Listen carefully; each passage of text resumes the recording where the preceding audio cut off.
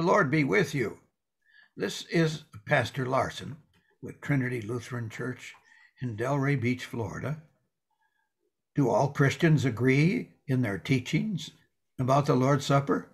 Do Lutherans reject some of those teachings? Let's look at that today as we continue with our Bible study here on Sunday morning at 10 o'clock. No, it's at 9:30. And I hope you got the time change that our Bible class begins online at 9:30. We welcome you to worship with us at 8:30 and 10:30, either online or at our church at 400 North Swinton in Delray Beach, Florida. Well, good morning to you.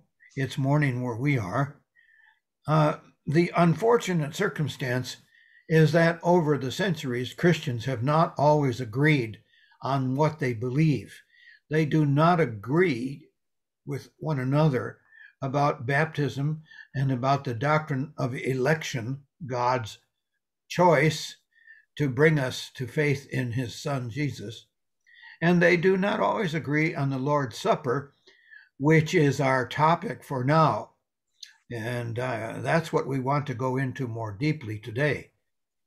Christian leaders, those who were teachers in the church, have often differed. And they continue to differ and teach differently about the Lord's Supper, what it is and how we receive it and what we receive. So we can study this together and contrast what others teach with what we teach in the Lutheran Church. I think one way to do that is to go back a few centuries and study those who were doing the teaching. In fact, we'll be going back about 5 centuries today, and I hope that's okay with you. We did this last week, studying Martin Luther, Ulrich Zwingli, and John Calvin. And I dug up some pictures that I find on Google Images and put their pictures there for you. These were paintings at the time. So we have Martin Luther and Zwingli and Calvin. They were all teachers in the church. They were very learned. They wrote in German and in Latin and in French. Zwingli and Calvin have come out of Switzerland. And there's a lot to be learned about their personal history. You can look that up for yourselves, I'm sure. There are differences in the teaching of the Lord's Supper. I have to know if you're getting this. Well, I guess what I have needed to do, that's better, isn't it? There's difference in their teachings. Okay. Who were we talking about? These people who are pictured here, Martin Luther and Ulrich Zwingli and John Calvin. I'm sorry about not sharing the screen right away. That's okay. The differences in teaching. You have a question? Okay. They agreed on many things, including that they all agreed that Jesus wanted us to celebrate the Lord's Supper. They talked about how often, and they didn't always agree on how often that a church, a congregation should celebrate the Lord's Supper, but they did agree that Jesus wanted it done when he took bread and said, "This is my body," and when he, after the bread, took a cup of wine and said, "This is my blood of the New Testament." But they disagreed. Regarding the meaning of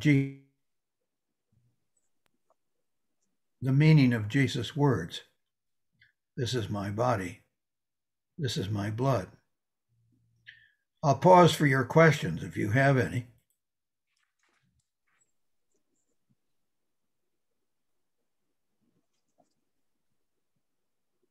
No. All right, we can go on.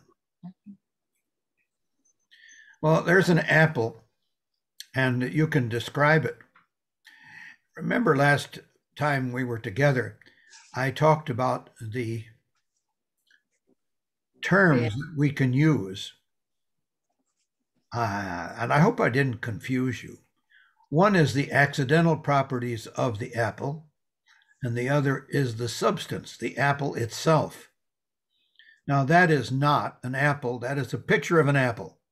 But if I had an actual apple here, I would show you that, and that would appear on your screen. But what appeared on your screen would not be an apple. It could not be. What you would see is the accidental properties of the apple, including its shape and its color. So, for example, the accidental properties are that the apple is red and round and sweet, or in some cases, very sour. I am feeling a stomach ache when I think about eating a sour apple. But if you want a good apple pie, all right, but the substance of the apple is the thing itself, that which you hold in your hand. Okay. Now, the weight of the apple would be one of its accidental properties, but the apple itself is the substance.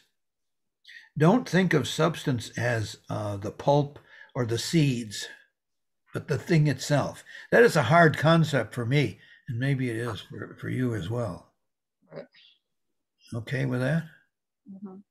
Now, I want to apply this to the Lord's Supper. There is the chalice containing the wine, and there is the bread. And often in our churches, it is a wafer, and the only ingredient in the wafer is wheat. Okay? Didn't know that. You can make them. So there is bread and there is wine in the Lord's Supper. The accidental properties are the taste and the color and the texture. In case of the wine, there's an aroma, usually. The sweetness. And the substance is the reality, the bread itself and the wine itself. And again, the idea of substance is hard. Yeah, it's a philosophical term, and I'm kind of an engineer. I'm kind of a rational being most of the time, and it's very hard for me to wrap my mind around these philosophical terms. And you may be having that problem, but let's apply them. Pastor, could we stop here a second? Because now that you said that the accidental properties are taste, color, texture, and aroma, that didn't fit with my accidental picture of an apple. There. Accidental doesn't mean I ran into a fence post when I was walking. It's a philosophical term which meant the properties of a given object or person. Okay. Okay. I'm brown and I'm round. And most of the time I try to be sweet to my wife. Those are my accidental properties. All right. I'm probably not helping. Chris? Yeah, well, that did help me a bit because properties, I didn't write down properties. I missed that. Okay. So, substance does not have properties. Well, you might say that every substance has various properties, but they are not part of the substance. Now that didn't go down well. No. Just separate the thing itself from adjectives that describe the thing. Okay. Maybe instead of accidental, we would use the word adjectives, and that would help. Because accidental no, because it's not the real thing. It's just describing it. That's good. Yeah. Descriptive, descriptors, to use another word. All right, there's the bread and the wine in the Lord's Supper, and it has these descriptive adjectives: color, taste, texture, aroma. And the substance is the wine and the bread itself. Okay. Now, the reason I bring these up at all is to talk about the Roman Catholic definition of transubstantiation. Maybe you've heard about this before, that when the priest says the word, they become, we don't in the Lutheran Church use the word become. But in the Roman Catholic Church, the wine and the bread become the body and blood of Jesus. The substance itself is changed into body. The wine itself is changed into blood. But get this, the descriptors, the adjectives, the accidental qualities or properties, they remain the same. Now, that's harder for me to get down in my thinking process, but that's what they officially teach in the Roman Catholic Church. Not every Roman Catholic parishioner believes that, but this is the teaching in the Catechism. And we can get you can get the Roman Catholic Catechism off the internet. You can get the complete thing. It's rather long. And I'm going to quote from it if we get that far. All right. Okay. Substance, it's changed. Transubstantiation, you see? Substance here. Transubstantiation. And they made up that term. It's not in the Bible. Okay. They made up the term in order to describe what they believe happens. All right. Now, Luther, Zwingli, and Calvin, those three influential Christian leaders of the 16th century, they all were agreed, they all rejected the Roman Catholic teaching that the bread and wine are changed. All right. But they differed with one another on how Christ, or if Christ was present. And they differed about what they meant by his being present. Now, sometimes the people who write about this since then say they differed about the mode of Christ's presence. And well, you may not like the word mode. Yeah. I don't. I'll just stick with how you describe his presence. Right? But this is where Luther and Zwingli and Calvin differed. In fact, at one point, Luther and Zwingli sat down at a table and talked about this, and they found out that they agreed on many things. But when they got to this teaching, they found a difference that they could not reconcile. And they left the meeting, both of them disappointed. All right? Now, I want to do something that I haven't done but maybe once. And I'm going to take a brief 6-minute portion of a presentation made by the seminary president, Dr. Lawrence Rast. He is also a professor and has been at the seminary for 15 to 20 years. I did not have him for a professor. In fact, he was a student at that seminary that I attended a few years after I left. But he is a very good leader, and I think you will enjoy this. Listen carefully, because he is going to use some of the same terms that we have been talking about. And as I say, it's about 6 minutes long. Okay. And what are we? We're only 15 minutes into the session today. Okay. So I'm going to stop this share. Okay. And I'm going to share another screen. Okay. And there you see his face. Dr. Rast is right in the middle of a paragraph, and we're going to pick him up at 2 minutes and 30 seconds into this. And please tell me if you have any trouble hearing this, because I can change the volume. All right. Dr. Rast, please go on.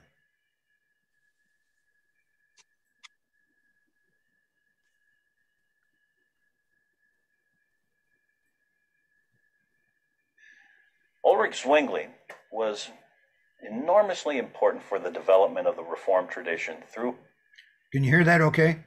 Yes. his Yes. work first as a priest and then as a reformer in Zurich, Switzerland. There he articulated the formal principle of Scripture alone over against the Roman Catholic threefold tradition. Zwingli said, "We'll use Scripture and nothing more to develop our position." As he pursued that formal principle, what came out of it were increasing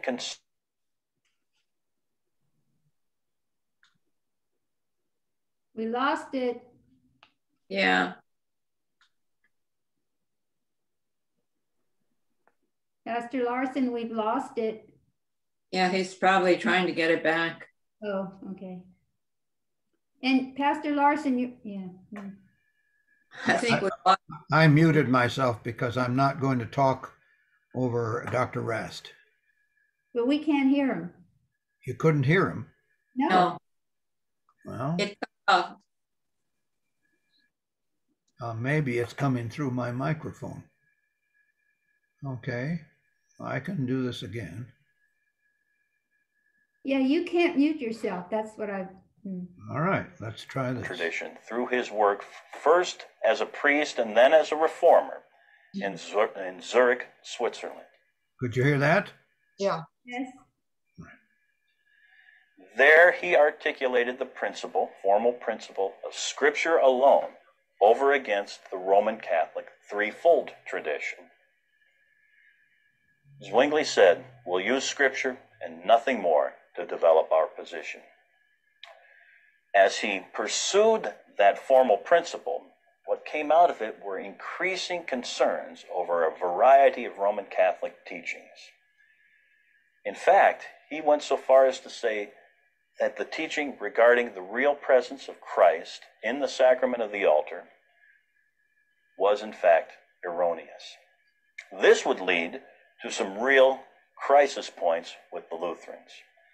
Now, it's true, Lutherans and Roman Catholics had some important differences in regard to the real presence of Christ in the Lord's Supper. While they both accepted it, the means of that presence or the mode of that presence was understood very differently. Roman Catholics believed in transubstantiation. That is, by virtue of the priestly action of speaking the verba, hoc est corpus meum, that the bread in the sacrament was literally changed into the body of Christ. And while the accidents remained, the substance had changed. While it still looked and tasted like bread, it had actually become only the body of Christ. The same thing being true of the chalice and the wine it held, that being transubstantiated into the blood of Christ. There no longer being any wine present, though the accidents, taste, and smell of wine remained. Luther disagreed, arguing instead for a sacramental presence of Christ. Oftentimes we express that in terms of in, with, and under the forms of bread and wine.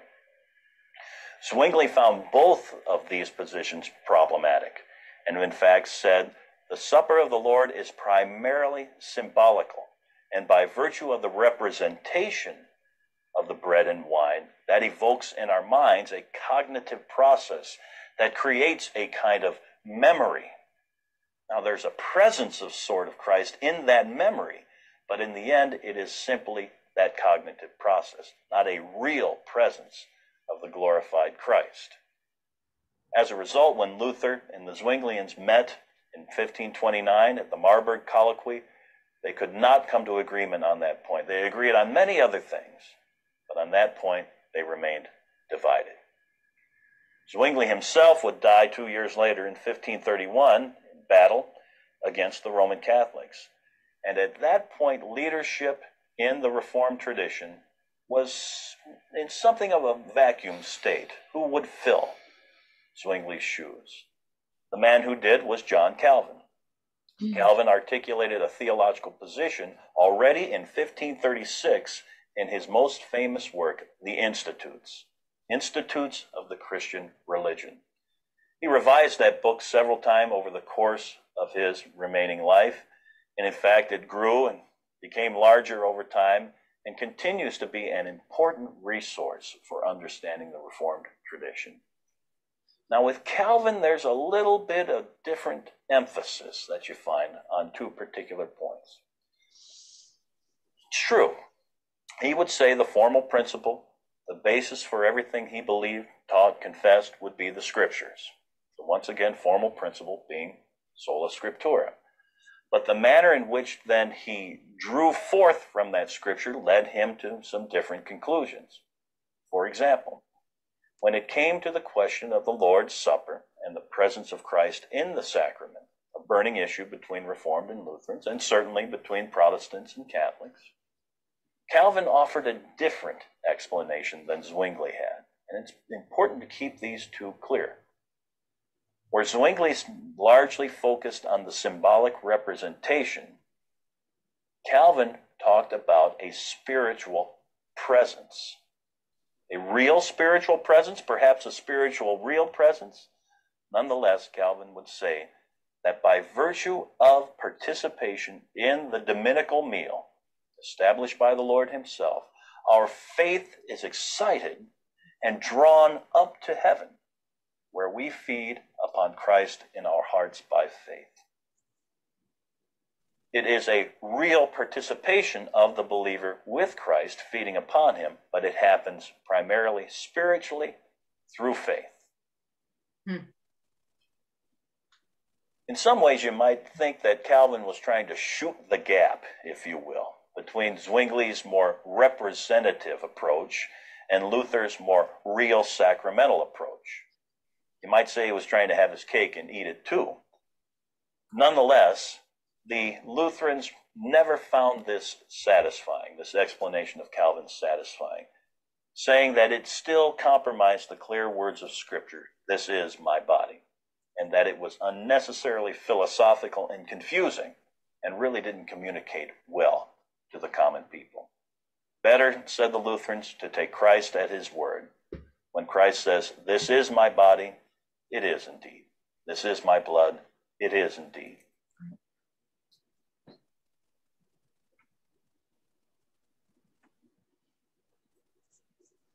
I'll take him off of there and ask you if you have any questions or comments about Dr. Rath's presentation. He's a good speaker. No.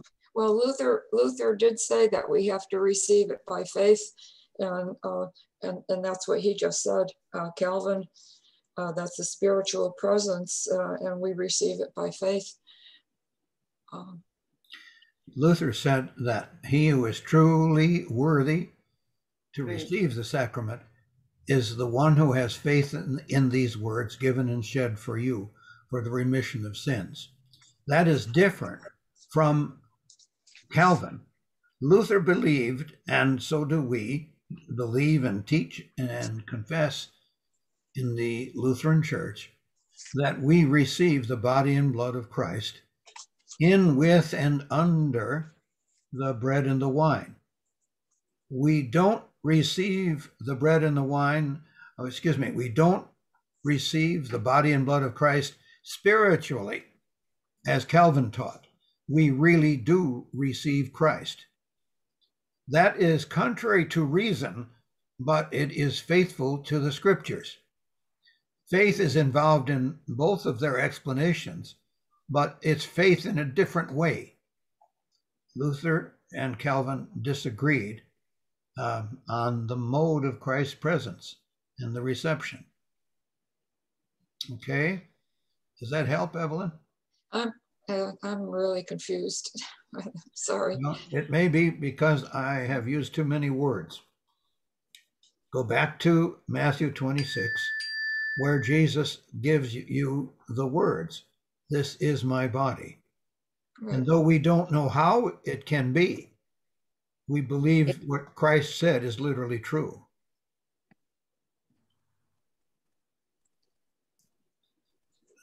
Why did that happen?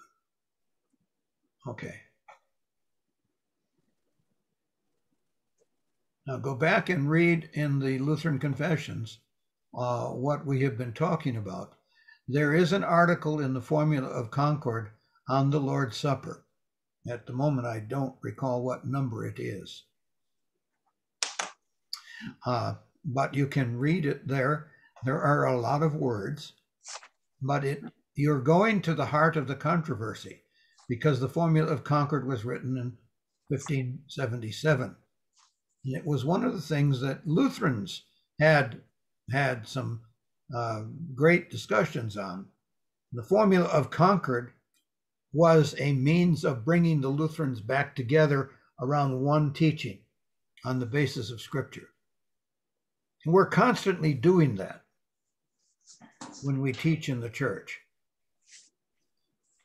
I think the best thing for all of us is to read the small catechism, because there, what Christ teaches is distilled into a very small number of words.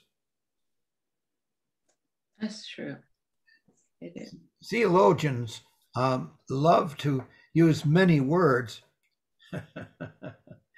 in Latin and German and French and all, the languages of their literature. Okay, any other comments or questions? No. Going back to this, and go on to the next slide. Okay.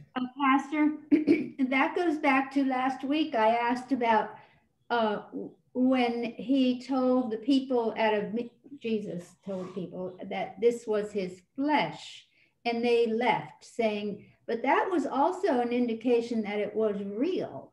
I mean, it wasn't a representation. That's a good point. You're reading in John chapter 6.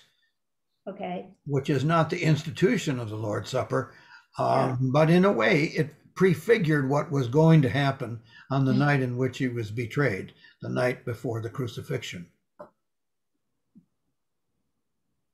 Okay. The differences in teachings are not minor, but they are clear. Luther taught, and we believe, that communicants, that's us, we receive both bread and body, both wine and blood, in, with, and under. Now, the reason Luther uses those prepositions is to cover all the bases, because he doesn't try to say how Christ is present and received. If you cannot describe it, don't. Just say, I receive it. And go back to the hymn that I was teaching you before, how this can be, I leave to thee, thy word alone sufficeth me. Go back and read the communion hymns in your hymnal. And also you can find those on the internet too. Zwingli taught that the bread and wine are symbols or signs of his presence. So he's not really present. He's not really received. The supper, to Zwingli and all of his followers, is a memorial of Christ's sacrifice. A memorial, a means by which we remember him. Okay, a visual reminder of that sacrifice. Zwingli's problem was a physical thing. He said, and we teach also, that 40 days after Christ's resurrection, he ascended into heaven to the right hand of God. And I looked that up several weeks ago and found that that is taught in 9 different passages of the New Testament. So if Christ ascended to the right hand of God, he can't be present in the supper, said Zwingli. But I've taught you, and the scriptures teach, that the right hand of God is not a place. It's not a physical location. That Christ, according to his promise, is present everywhere. I will be with you always. And in other sentences of the New Testament, he is present. He is present according to his promise. This is my body, This is my blood. Take and eat, take and drink. Do not use your rational mind to try to figure it out. Zwingli and Calvin had this in common, that they were using their rational mind to try to figure out the words of Christ. Okay. Calvin said worthy communicants outwardly partake of bread and wine. They receive Christ spiritually by faith. Now, those are my summary statements. You have to do a lot of more reading to find all that they said. But I wanted to boil it down to the least number of words that I could for you. Memorial, visual reminder. In this case of Calvin, spiritually by faith.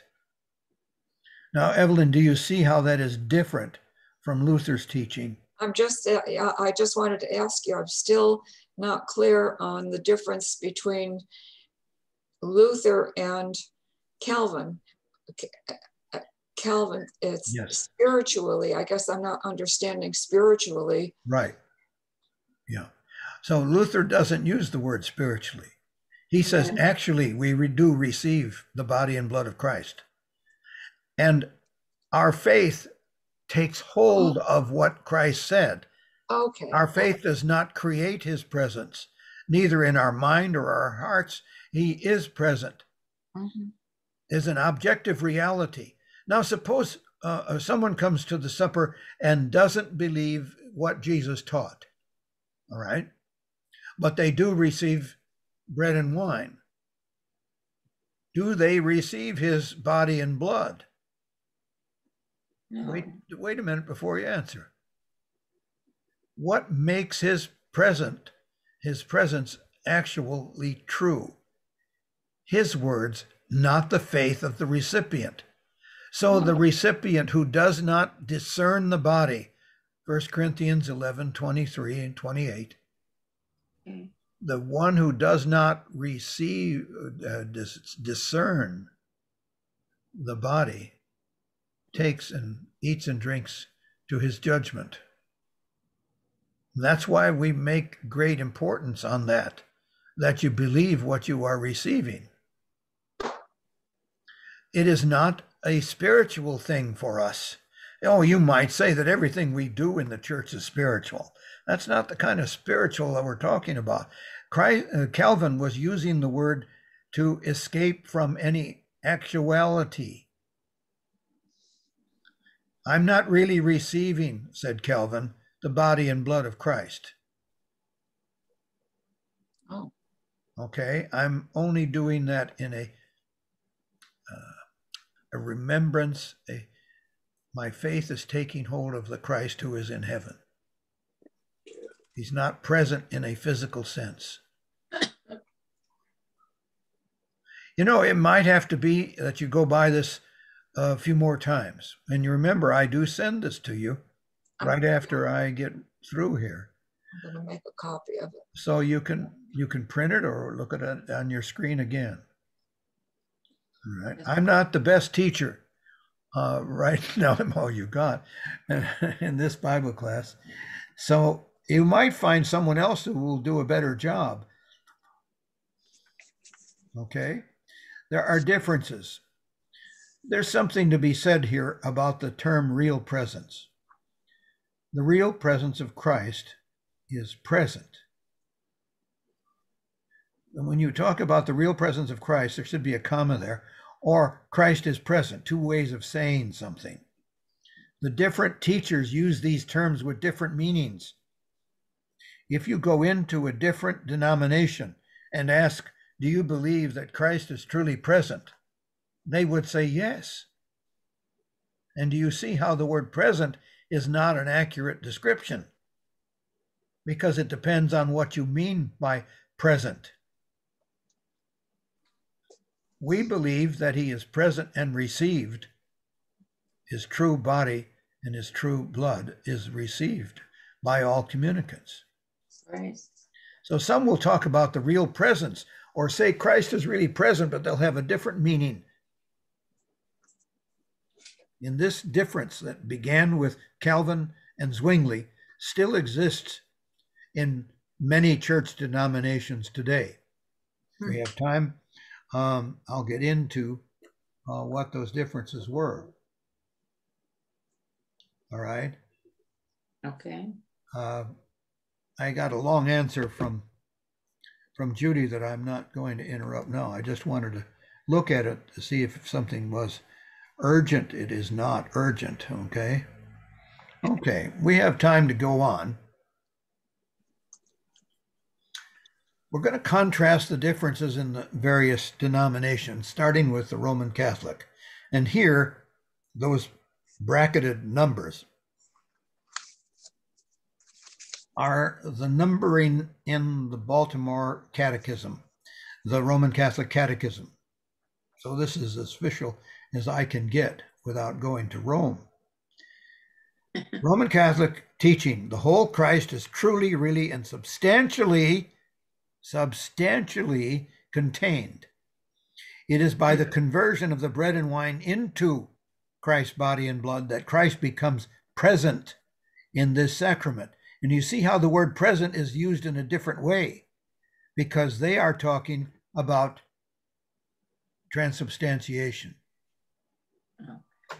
Take a look at that paragraph again, please. The whole Christ is true. Conversion. And that conversion they call transubstantiation.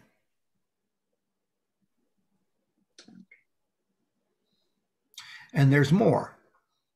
The same Christ who offered himself once in a bloody manner on the altar of the cross is contained and is offered in an unbloody manner. This sacrifice is truly propitiatory or propitiatory. What does that mean? That means it covers our sins. Oh. The priest is offering on the altar an unbloody sacrifice. We do not believe that.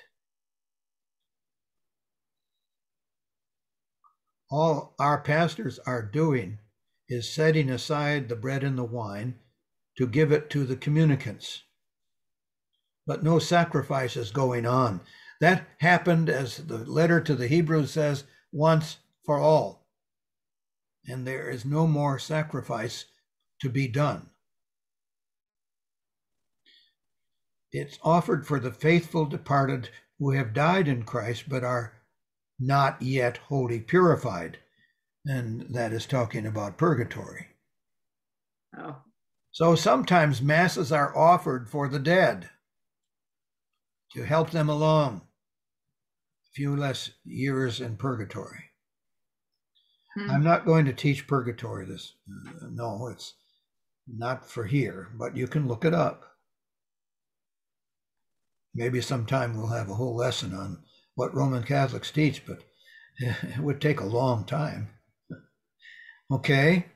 So you see a grave difference between the Roman Catholic doctrine of the Lord's Supper and ours. Okay? Now the Baptists, they descended from Calvin and Zwingli. So they say that the Lord's Supper is a symbolic act of obedience. So right away they make the gospel into a law. The Lord's Supper is entirely a gospel thing.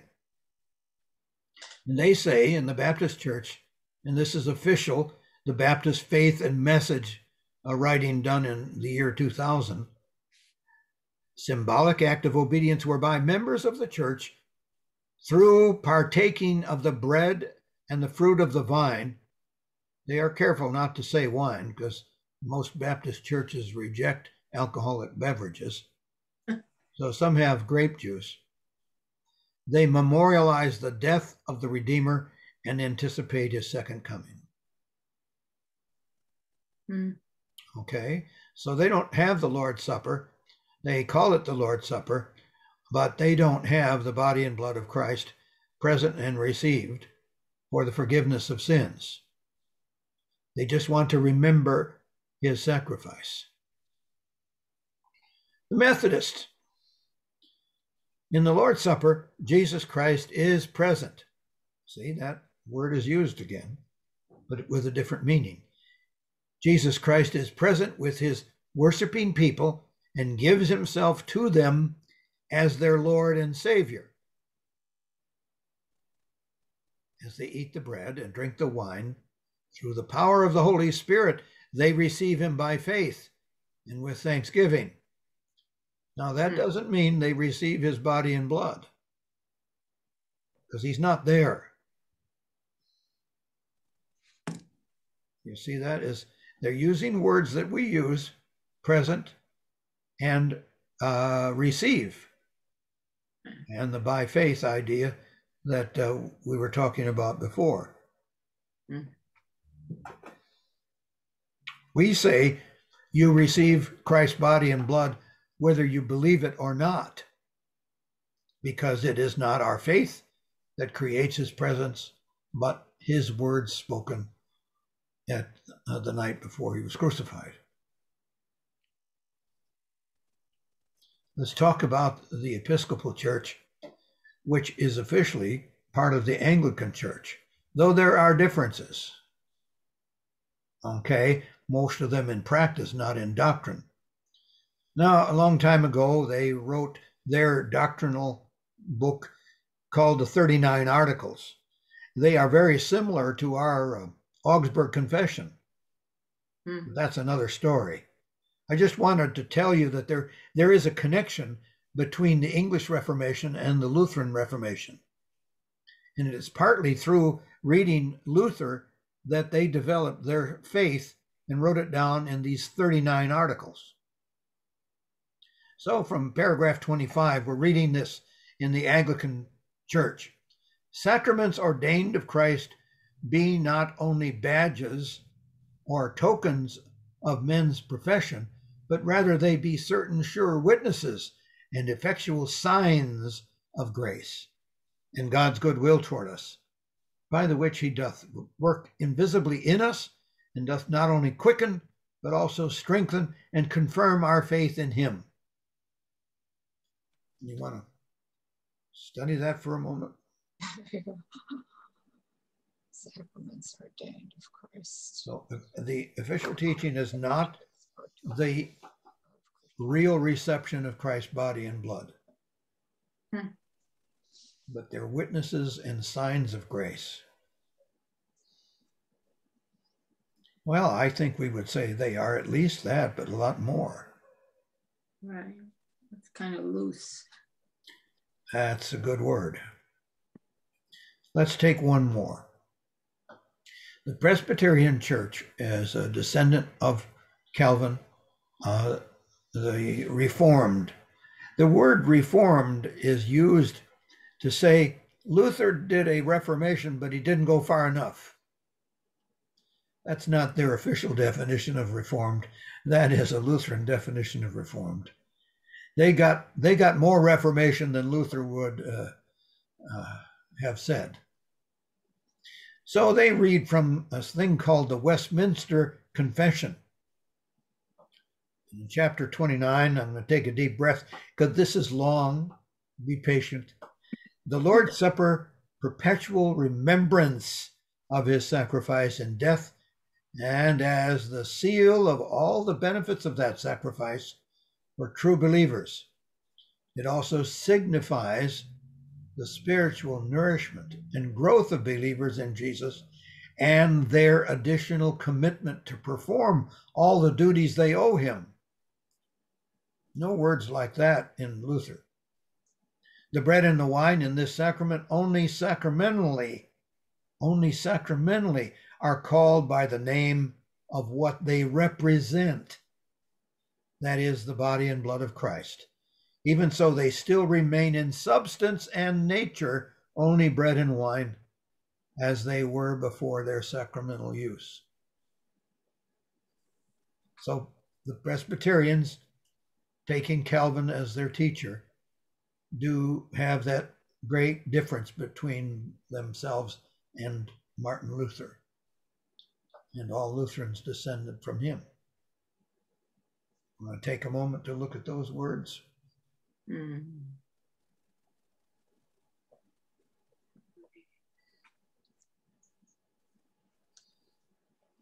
You know, one of the difficulties of reading doctrinal things from the 16th century is they didn't seem to have a lot of periods. They liked commas and semicolons. And they went on and on and on in the Latin and in the French. So that's why you see my ellipses. And you can read the entire Westminster Confession on the internet if you want to go and read it. It's pretty long. But you see the differences between Lutheran and Presbyterian. Okay. So in order to summarize it, you've seen something like this before, haven't you?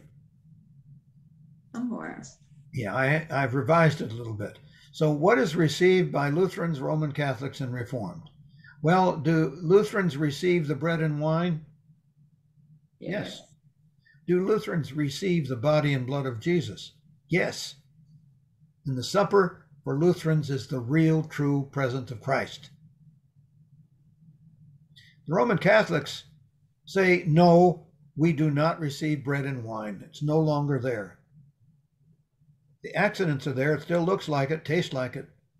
Mm. But we do receive the body and blood of Jesus. And this is a sacrifice. And the Reformed, following John Calvin, believe they do receive the bread and the wine. But no, we do not receive the body and blood of Christ. And it's a memorial. Okay? Many times they will say, well, this reminds us of the feast that we will celebrate in heaven. Christ does not make that connection, but in the book of Revelation, you may find some references to that. Okay? We might actually finish before the hour is up today. That would be okay. Now, here's one way of drawing the descendants. The descendants of Luther, of course, are the various Lutherans that are in the world today. According to one statistic, there are about 80 million of us in the world. Not as many as Roman Catholics. Not near as many. There's over 1 billion Roman Catholics. Here are Zwingli and Calvin. Now, Zwingli and Calvin both influenced the Reformed Church. The Calvin descendants are generally the Presbyterians. And descending from the Presbyterians are those who went a little further in the Reformed Church. Mm-hmm. For a very brief time in my life when I was a teenager, I attended the Christian Reformed Church in Michigan. It's a long story, but I'm not going to recite it today. I learned that they had 45-minute sermons. Well, they were a teaching church. Calvin also influenced the United Church of Christ. And today I'm not going to be able to give you a definition or what the United Church of Christ is like. But they have some of Luther's teachings influencing them. So this kind of pedigree, or where did you come from, is in a chart something like this. And here is another chart that looks more complicated, but if you slow down and see it one step at a time, it's not bad. Jesus taught the apostles, including St. Paul. And those people formed the early church.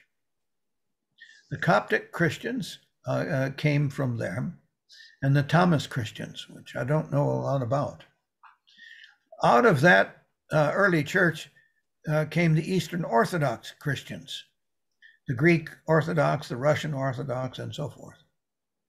Coming out of the early church was the Western, and in the 11th century, there was a division between the Eastern Orthodox and the Roman Catholic, which is mostly a, hate to say it, a political division, but there were some doctrinal differences too. And they both fought for power. Which one would be the principal, they use it, the word SEE, headquarters, I'll use that word, of the official church? Well, Rome said, no, we're it. And out of that comes the Roman Catholic Church of today.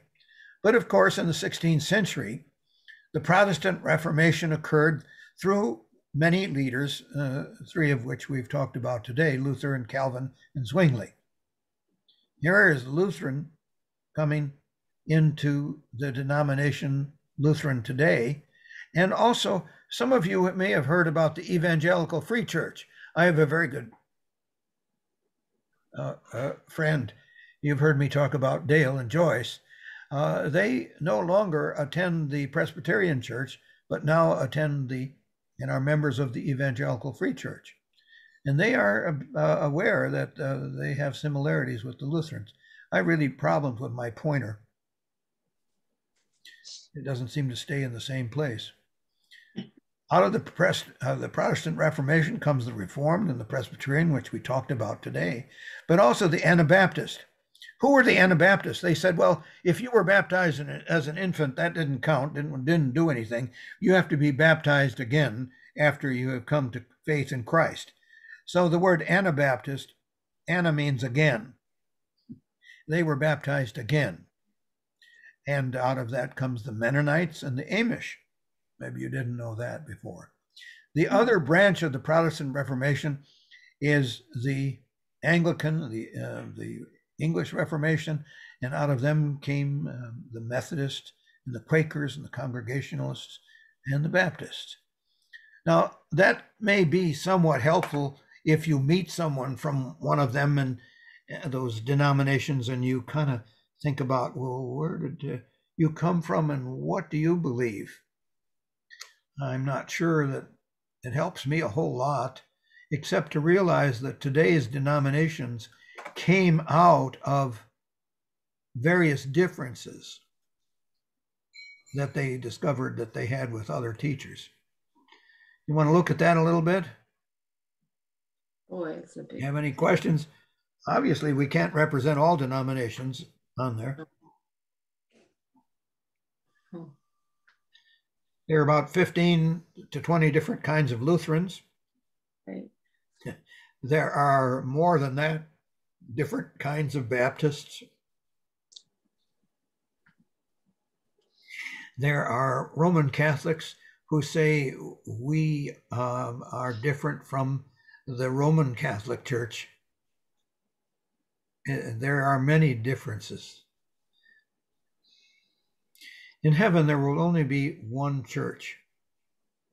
There is only one church. As I've taught you before, the church is the collection of all true believers in Christ, and it doesn't have a name, and the only head is Christ. That may be helpful when you consider all the differences that do make a difference. It is not right to take hold of a doctrine and twist it to your own thinking.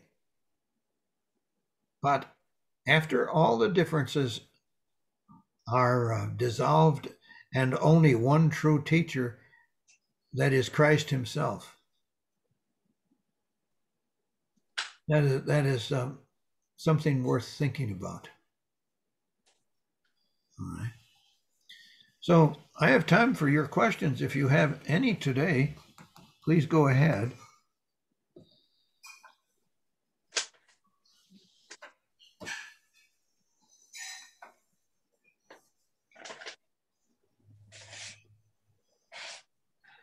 I have more, but I'll send it to you. It is a small paragraph. Okay. No, I think I've given you everything. So now your questions.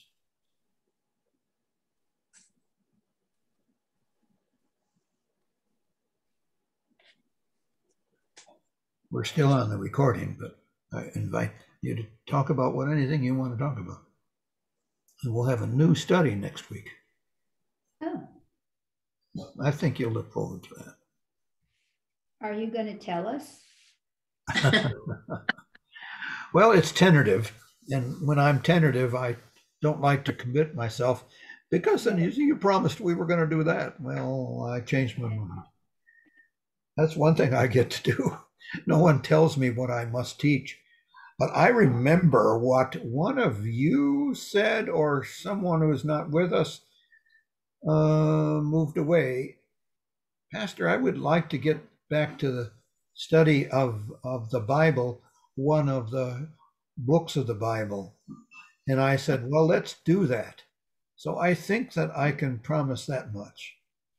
Oh, done that for a long time. Well, we've been doing some doctrinal studies, and I think they're more difficult. Yes. Definitely. Well, they are. An inductive study of the scripture takes scripture and says, what can we learn from this? But it takes a doctrine and looks for all the scripture that support that doctrine, that teaching. So I'm looking at some books that we haven't studied before.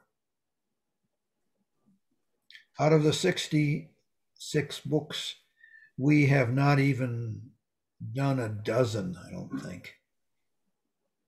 I don't have a list, but I don't think we've studied a dozen books in 11 years. Well, I'm not going to try and list them. I really appreciate your faithfulness. I hope you'll invite others to join us. You can, if they're not getting the mailing, you can let me know and I'll put them on the invitation list. And let's pray. Father in heaven, we bring before you those who are ill amongst us. We ask you to comfort those who mourn and to help each of us in our infirmities, because daily we have limitations and pains and digestive difficulties, and we ask you, please come and bring your healing to us and to those that are named on our prayer list, that you will be helpful to them and to us.